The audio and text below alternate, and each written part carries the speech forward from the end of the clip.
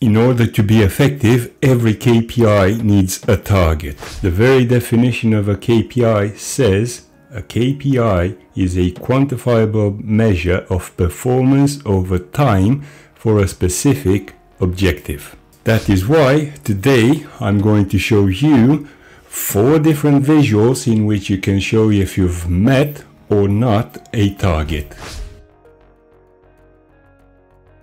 For the first variation, you need to start with one of the new cards. Select it, add your total sales measure, and let's start formatting. I'd like to start from top to bottom.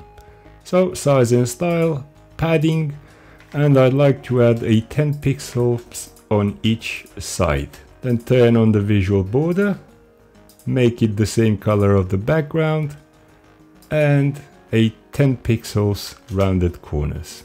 This will give it a bit of a modern look. Next we have the title. Turn it on and the title will be sales. I will change the font, the size, and for this one I'd like to go with a darker theme. So I'll choose a black background and the white color for the text. And finally I will center the title to the middle. Then I would like to add a divider, and for this I will choose this orange. Make it a bit wider, and the last thing I want to do is to increase the spacing below the title to 10 pixels. Now that we finished with the title, let's move to the callout values. First, I will change the font to Siguri UI Bold. The color will stay the same, and I'll center the text. I'll turn off the label as it's no longer necessary. Now that we finished with it, you might say there is nothing to indicate if we hit the target or not. And for that we need to use the reference labels. So open reference labels, select total sales, and we will add a measure that returns the percentage we are above or below target. Now that we've selected it, turn off the title. In the value area, let's change the color to a measure that returns red when the percentage is negative and green when the percentage is positive. Let's play a bit with the size. Let's say we want to make it size 16. We'll make it bold. And then what we want to do is select all and then remove the background. And the last thing that we want to do in cards is remove the border. Now all there's left to do is play a bit with the size. And this is the first variation done. For the second variation, we will use the standard gauge. For the value, we will add the total sales. For the maximum value, we will add the measure that returns the maximum value of a year, regardless of the year in the selection slicer. And for the target value, we will add the measure that returns the target for this year. Now, let's start formatting, and we will do pretty much the same things that we've done before with the size and style, meaning a 10 pixel padding on each side, adding a visual border and changing the color to the color of the background and the 10 pixels rounded corners. Next, let's move to the title, and the title should read sales target. Change the font again, size 16. Now for this one I'm thinking to go with a, let's say, purple theme. So we'll have a purple background for the title, a white color for the text, and center it. Of course add the divider, and for this I will use a lighter purple. Again, size 2 width. Now that we finished with this, let's move on to colors. For the fill color, I will choose a lighter purple, and for the target color, I will choose a light gray. Now for the data labels, what I want to do is make them ever so slightly smaller. Let's say size 10.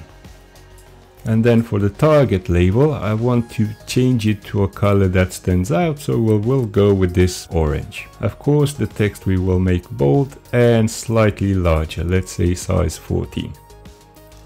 And the final thing we need to take care of is the callout value. And for this, I will use Siguri UI Bold font, and I will use black as color. Again, you can play with the size of it and fit it to your report.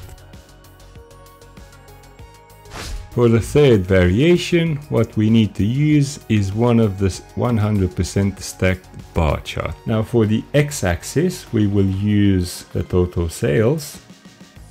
and a measure that returns the difference between the total sales and the target. Now it's all about formatting, so we'll change the padding and then we'll add a visual border, same color, rounded corners, 10 pixels, and we will move to the title. And here we can get a bit creative. We can say the title is sales. I'll use the same font that I used before with the same size. This one, for example, we will go with the darker gray theme. The color of the text will be white. We will align it to the right this time. And I've mentioned we can get creative. So let's turn on the subtitle, and it's instead of the auto text, we can select the measure that returns our total sales in a format that allows it to be displayed correctly. Now we will change the font, we will change the size, we'll align it to the right and change the color to white. Lastly, my good old trusted divider, you know the drill, orange color, something that stands out with 2. Next, in the y-axis, we want to remove any values or titles. I know they're not there, but just to be on the safe side. And the same goes for the x-axis. Next, we need to remove the legend as we don't need it. So far, yes, it shows something, but not necessarily what we want to see. So, before we get there, let's change the colors of the bars. First of all, for the total sales, we will use a darker gray, and for the to target, we will use a lighter gray. What we want to do next is turn off the data label.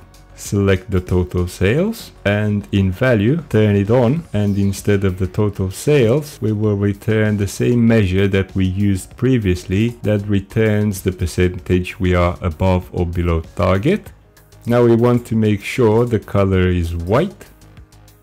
Let's make it the size 10, and we want to turn off the detail. Now let's move to the to target side and turn off the detail from this one as well. And there you have it. You can play a bit with the size again. If you want to change the bar width, all you have to do is go to bars, select all, and then in layout you can reduce or increase the space between categories. You can reduce it to 0 or take it all the way back to 75%. I will leave it to 0 for this occasion. Now the fourth variation, it's something that is made out of 2 visuals. The first one is the donut. Now for the values we will use the total sales and the to target. You know the drill, start with size and style, padding, visual border, change the color, rounded corners 10 pixels. Now let's move on to the title, and for the title we can say sales target. Again, choose the font that you like. I go with the UI semi-bold. Center it. This one I'll go with the green theme. Text color would be white. It's centered. I'll turn on the divider. I'll use a very light green, make it wider. We still have the spacing. Let's add 5 more pixels and make it 10. Now that we've done all this, we need to turn off the legend as we don't need it. We need to turn off the detail labels as we don't need them. And we need to take care of the slices. For the slices color, I will choose a green for the total sales and a light gray for the to sales. Now you see that over here we have spacing, and if we increase it, let's say to 80, it will make the inner circle a bit bigger. But again, you might say this doesn't help us at all. We don't have any information if we hit the target or not. And here is what you need to do. Add a regular card, resize it to fit in the donut. Doesn't have to be 100% perfect now, and all you have to do is add the same measure that we used before, the one that returned the percentage we are above or below target. And for this one, size and style is pretty simple. Turn off the background, and then we move to the callout value, and we need to change the font and the size to make sure that the text fits right where we need it to fit, and turn off the category label. For the color of the text, we can use the same conditional formatting measure that we used before, that returns a red color when we are below target and green color when we are above target. Now all that's left to do is play a bit with the size and position, center it, and that's about it. And here are 4 variations of a visual that can show if a target was met or not. Now feel free to choose whichever you like or whichever fits better with your KPIs. And speaking of these two KPIs, if you want to see how you can create them, I'll put a link for both of them in the description box below.